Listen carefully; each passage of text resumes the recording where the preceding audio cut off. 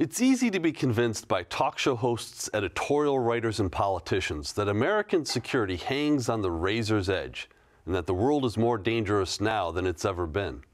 But today's guests remind us that the facts simply don't match that narrative. In fact, they tell us the world has never been better. They're Michael A. Cohen and Micah Zenko this week on Story in the Public Square.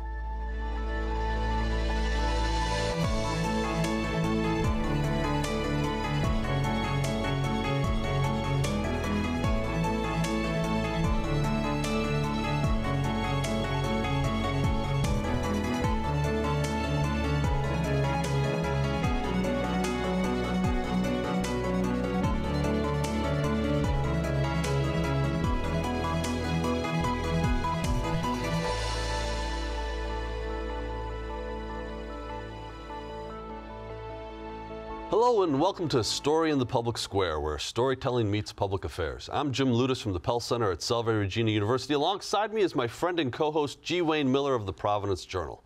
Story in the Public Square is an effort to study, celebrate, and tell stories that matter. To do that, we sit down every week with the best storytellers around, journalists, filmmakers, scholars, and more, to make sense of the big stories shaping public life in the United States today.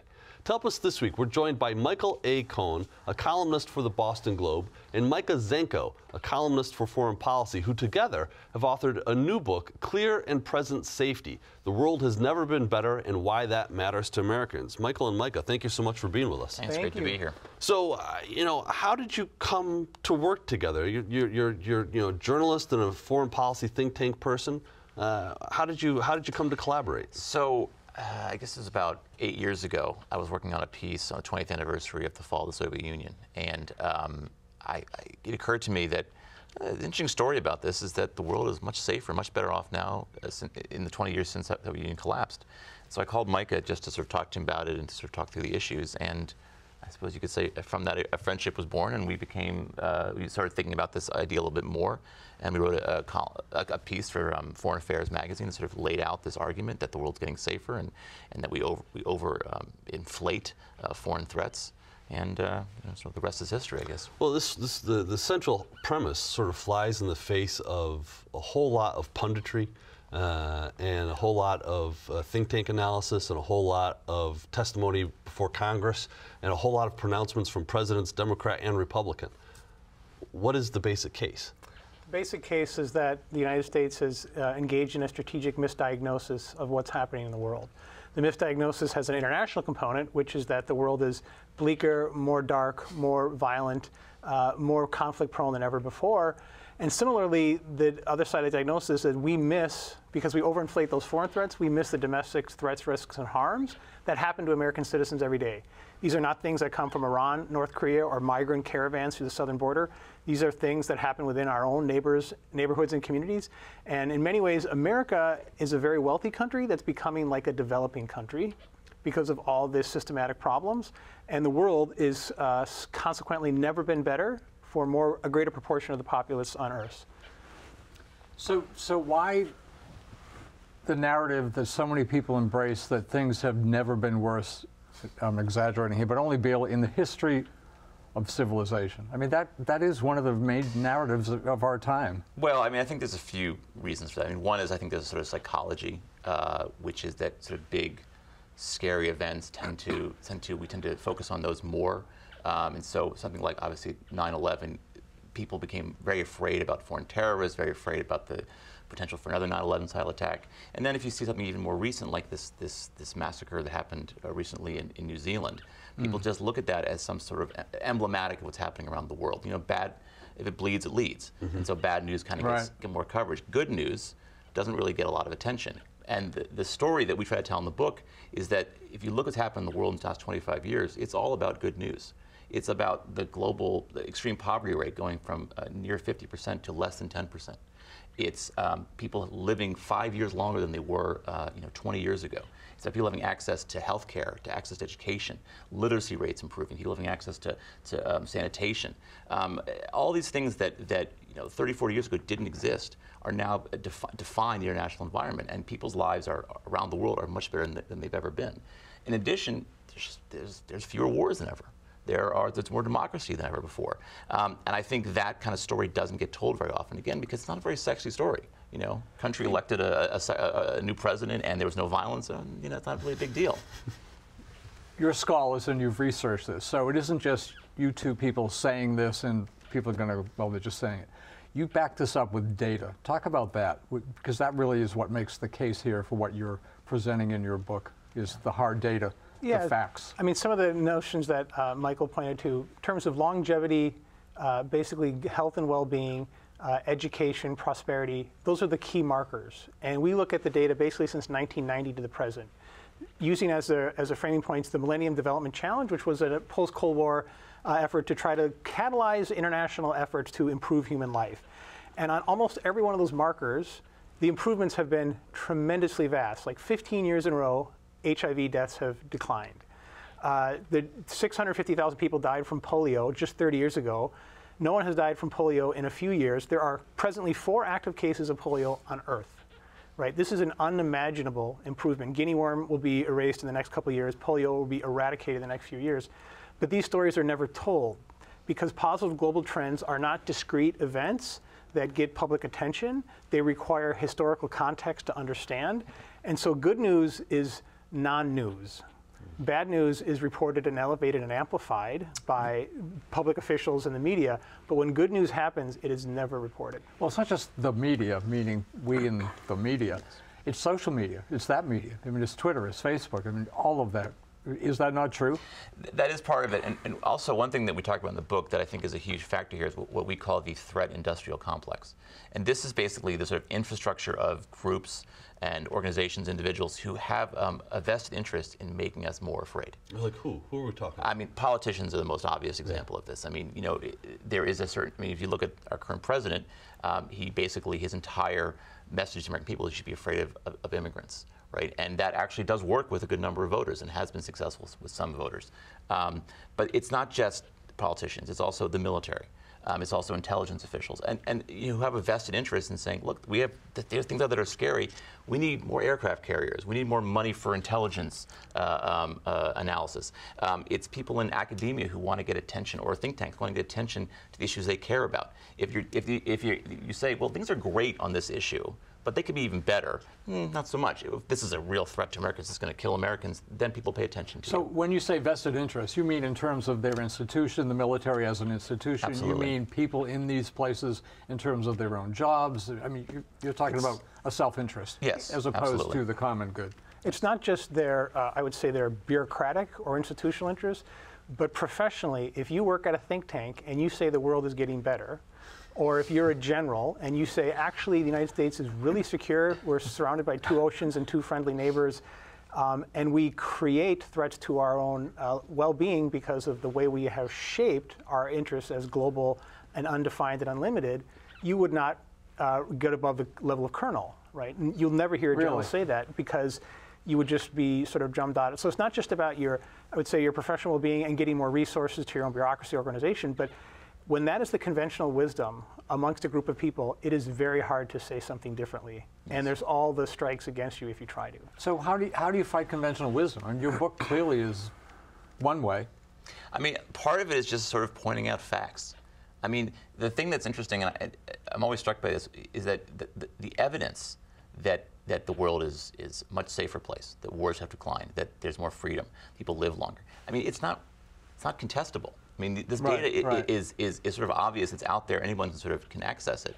And one thing that's always striking is that when I say this on social media or say it in articles, people often respond by saying, "How dare you? Look what's happening in this place. What's happening in that place? You're being complacent." Like, no, I'm not. I'm just, you know, we can think that there are major issues we need to deal with. And there are major issues. Things like climate change obviously comes to mind.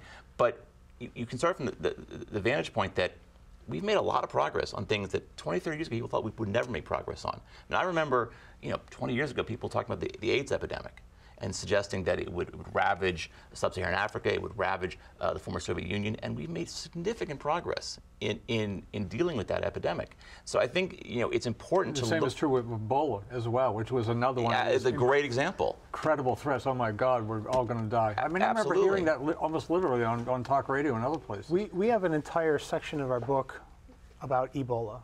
because in 2014, 2015, otherwise known as Fearbola. Fearbola. Ebola was the toxic I combination don't mean to of, laugh, but it's funny. It's a good descriptor of what happened. It's a toxic combination of xenophobia, racism, lack of clear science, and the weaponization as a political issue, right? Basically to mischaracterize individuals who are foreign to the United States. Yeah, absolutely. And what the interesting thing is that if you go back and read the headlines and the chyrons and the way it was discussed, it is laughable. 4 Americans tragically contracted Ebola. 1 was deceased. What the story that is never told, though, is how Ebola was defeated, which was a multilateral effort led by regional governments, nonprofits, the U.S. Army, regional militaries, for $2.5 billion. It was killed, and by December 2016, the World Health Organization announced a vaccine to defeat it. When it was defeated, it received no news, because that's a positive trend. When it was elevated as a threat and a risk, it received constant attention, but you literally cannot read about its defeat. So, you know, there's one of the things that emerges to me from the book is that I don't think that you defend it explicitly, and I don't think you name it, but there's a defense of globalization, right? That some of these trends that we're talking about are about sort of the sharing of wealth and knowledge and connectivity across the planet. But the other thing that you seem to pin some of this progress on is the international system that was built since 1945. Talk about both of those pieces for a second. So one of the, I mean, this is the thing that's sort of interesting to us. I mean, if you look at the era after the Cold War, there was a great deal more consensus among international actors about basic international norms, basic international approaches, and in a sense, Micah mentioned the Millennial Development Goals. This was something that countries around the world came together and said, we want to, we want to reduce hunger. We want to reduce maternal mortality. We want to increase access to health care. And this was a multilateral effort. International organizations, regional organizations, governments, nonprofits working together to solve these issues. And I think it's one of these things that's sort of interesting that progress, and that is really the result of international system that kind of encourages this sort of cooperation and encourages countries to work together toward these goals. And there's also a political element too. I mean, you look back what happened when Russia invaded Crimea a couple of years ago. The international community basically came together, sanctioned Russia for what they had done, imposed economic costs on them, and I think that's a big change too. That didn't happen, 30, 40 years ago before the end of the Cold War. So it's a lot more difficult for countries to act outside the international system, unless you have a president who doesn't care with the international system and basically encourages countries or encourages authoritarian leaders to do things that really violate basic human rights norms, basic democratic norms. And that's what I think is concerning to us, and what's happening now is that we need a president and we need a government that's basically saying trying to uphold these norms. We don't have that right now. Mm-hmm. So you've given us a lot of good examples: polio, Ebola, longevity of things that are good. Wars. I mean, you talk to the greatest generation, and they know what it means to have war. Give us another example of something, the good news, as it were, that's in your book. Well, I mean, democracy is one of the most challenging good news stories we have, because there are still 25% more free countries since the end of the Cold War today. Although, according to Freedom House, which is like the best sort of compiler of this, democracy as an overall score has diminished for about 10 to 12 straight years. But if you look at actual rights that people experience, even in non-democratic countries, they experience greater rights. And if people are really interested in digging down on this, there's something called the Polity data set. Polity is basically the best standard for democratization. They have scores from -10 to +10. -10 is North Korea, +10 is Sweden. So just imagine that on a scale. In 1990, the average person on Earth lived in a -0.5 country. That's the equivalent of Afghanistan today. Today, the average person on Earth lives in a 4.3 plus 4.3 country. That's the equivalent of Guinea-Bissau. So even as we've seen marked decreases in democracy, the average person experiences greater freedoms, rights, than they ever have before in history, even as they've declined in overall democracy numbers recently. I think one of the things that we mistake for contemporary events is that it's what's called rosy recollection bias. We imagine, I love the term. I don't even know what it means yet. Because we know how the past turned out and we have hindsight bias, we imagine that the past was a much better place to live in. And a lot of people describe the Cold War, for example, as being a very stable, predictable era. And we knew who the enemy was and everything was great. The Cold War was a vastly worse place to live for everybody on the earth. Yep. It was a vastly more violent place, far more famines, far more genocides, far more wars of all types, and that is completely forgotten. And the overriding threat was horrendous to even contemplate. Yeah, I mean, from nuclear weapons. Right. The story about war is actually, I think, the most fascinating story that people just don't talk about very much. You know, for most of human history, war was the defining sort of characteristic of how peoples and states interacted with each other. And interstate war in particular was a defining characteristic. Interstate war, that means war between two different states, has basically disappeared since the end of the Cold War. It happens very, very rarely. In fact, when it happens often, it's the U.S. that starts those wars, like in Iraq. And that decline, in addition to a 70-year disappearance in great power conflict, has meant that wars happen much less regularly than they did in the past, and they're much less violent than the past. And that is an enormous change in the human experience, because for much of human history, people preparing for war or dealing with wars or planning for the next war or remembering the last war. I mean, conflict was sort of endemic. It's no longer the case, and you have vast swaths of the world, mostly outside the Middle East, in which war doesn't really exist much at all. Right, and then just to point to Michael's final point, we see most of the world, the United States, to the Middle East and North Africa. The Middle East and North Africa combined is less than 5% of the global population. So if you're overrepresented by an area of endemic conflict and violence, and that is what you think is happening in the world, you're missing 95% of the story. And just to give a data point to the relative decrease in war, since 1800, basically the number of civilians and combatants who have died in war has decreased vastly. So it's not just that people experience less war and they're less violent, fewer people are casualties or fatalities. And the consequence of that, you have a more predictable, stable society where things like marketplace and education and infrastructure and improvements in overall life are allowed to flourish. So let me ask you this question. So, one of the premises of the show is that story, narrative, tends to trump facts. You've got a great marshaling of facts and evidence here that the world is safer, more peaceful, and more democratic, freer than it's ever been in history. How does that play out politically? Because the story that we are told left, right, and center is that we're not. Right. And we've talked, you and I talked when we were getting ready for the show about my old boss, John Kerry, in 2004, saying you can manage terrorism, you don't have to fight wars with it. And he got clobbered for that. And it was one of the smartest things he ever said. I mean, he basically said that you should think of terrorism as a nuisance. And I think that's a good way to think about it. I mean, actually, nuisance is probably overstating the threat from terrorism. The numbers are in the less than 100 as far as number of people killed in America each year since 9/11 from terrorism. Comparatively speaking, more people die probably in a day or day and a half from gun violence in the U.S. Than die from homegrown gun violence. Yes, it could be suicide, could be accidents, could be murders. More people will die from that. About 80, 90 people die every single day in gun violence in the U.S. That's usually more than the number of people who die in the U.S. from terrorist attacks. In the course of a year. In the course of a year. Yeah. So it's one of these things where, but I think the problem is that people have a hard time understanding that and a hard time recognizing that. I mean, again, social media is an imperfect, indicator, but you always hear people say, well, what about Syria? What about Yemen? And those are awful tragedies. I mean, I'm not trying to minimize them, but they are the exception to the rule.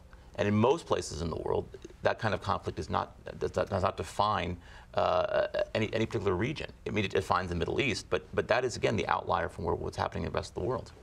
Did you get into demographically who embraces the narrative, which is not true, that the world has never been worse? Well, the demographic is all of us. we are prone to more vividly remember threatening information than positive information. It imprints deeper, and there's something called immediacy bias. Things that we've seen or heard recently imprint deeper than things that have occurred over time that require historical knowledge and context. So the biggest actor in this is all of us, right? But do you see any differences, say, by millennials or teenagers, or did you not even get into that? Not really. I mean, I think it's sort of, unfortunately, it's kind of it's true across generation. Yeah. And one thing that's interesting. The one word you hear a lot from threat mongers and people who inflate threats is complex. The world is supposedly much more complex than ever before. The Cold War was easy. Yeah, the good guys and the bad guys was very simple. And I try to think to myself, was it really simple when literally a brush fire conflict here could result in a nuclear conflict between two superpowers and wipe out everybody on Earth? That's considered easier than today, in which none of the challenges that we face rise to the same level. The stakes are nowhere near as high. You talk about North Korea, you talk about Iran. I mean, these are issues to be dealt with, but the threat level is not even in the same ballpark as what we dealt with during the Cold War. I'm not going to call your analysis complex, but it is nuanced, right? It is nuanced, yes. Because you are not dismissive of all threats, right? There are still things that the United States and American citizens ought to be worried about, such as? Well, threats are constructed. Right, so nobody gets to be the judge on determining what's threatening. And there's a bias called naive realism, which is the belief that I see the world objectively, everyone else who disagrees with me is misinformed or biased. So we all think we see the world correctly. That's a great term too, by the way. That is a good term. But we do face very real threats, and this was documented last November when the CDC announced that life expectancy in the United States has declined for 3 years in a row. This has not happened in a century, basically since the Spanish flu in World War I was ravaging huge parts of the world. This is primarily due to a tripling of drug deaths over the last 10 years. The suicide rate has gone up 22% in the last 15 years in the United States. All-time suicide and drug deaths last year. So the threats that we face are absolutely getting worse, and they're all domestic. But these are not traditionally thought of as national security issues. Right, and that's part of what we're in the book is they should be. You know, because the interesting thing about drug overdoses, we wrote this article in 2012, the first iteration of this argument. We didn't even mention drugs because it wasn't an issue that was really a national emergency at that point. Today, or I should say last year, more than 70,000 Americans were killed, died of drug overdoses, which is almost as many were killed by guns and cars combined. I mean, it's a stunning increase in a very short period of time. And another one we mentioned, I think we talked about obesity as it being a serious public health issue. It was around 32% of Americans were obese. For the book, the numbers, we had to update them because now it's 40%. So the question as to why this is a national security challenge, first of all, if people are living shorter lives, that does speak to sort of their life experience and the quality of their life, and it's certainly not that great. But there's also an economic productivity issue, an economic issue of this. I mean, when you're spending hundreds of billions of dollars on fighting drug overdoses, or on medical costs associated with obesity, or any number of diseases that weaken productivity, that keep people home from work, that cause them to be more depressed. All of that has an effect on the larger economy, and all of that undermines sort of the economic foundations of American power. If you have a country in which people live shorter lives that are more anxious, where they're more depressed, where they have more health issues, where they have less happiness, all of that's going to affect your bottom line economy, and that's what's happening in the United States. We're not nearly as innovative as an economy. We're not nearly as productive an economy as we once were, and I think a lot of it has to do with some of these issues we're talking about. So you mentioned drug overdoses and suicides as a factor in decreased longevity. Sure. The good news there, and again, this was sort of hidden in all that, the good news, as it were, is there are more efforts now, both locally and nationally, to address both drug overdoses and suicide than there probably have ever been. But not nearly at the level that they should be. Not nearly at the level they should be. I'm not arguing that at all, but I'm saying there has been a positive reaction to this from local health departments, from university research, from the federal government itself. That again, kind of, you know, again, if it bleeds, it leads. Look, we don't live as long because of all these horrible things.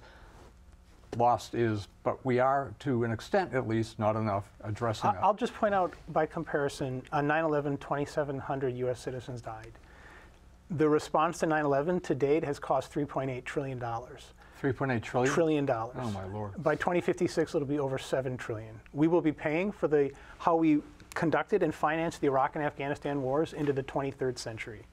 So what we did to prevent 2,700 deaths is nothing compared to what we do. I mean, what we do for drugs is nothing compared to what we do in terms of counterterrorism and war fighting. So I agree there's more being done. But if you think about national security in terms of how do we protect people's lives, how do we protect people from the harms and the threats and the risks that they suffer, there's so much more that we can and we should do because we know what works. That's the great story. We have evidence-based interventions. We know exactly what works. We've got about a minute and a half left. I'm curious how you see. So you've sort of stuck your flag in the ground here. How's this? What do you expect to happen in the 2020 debate?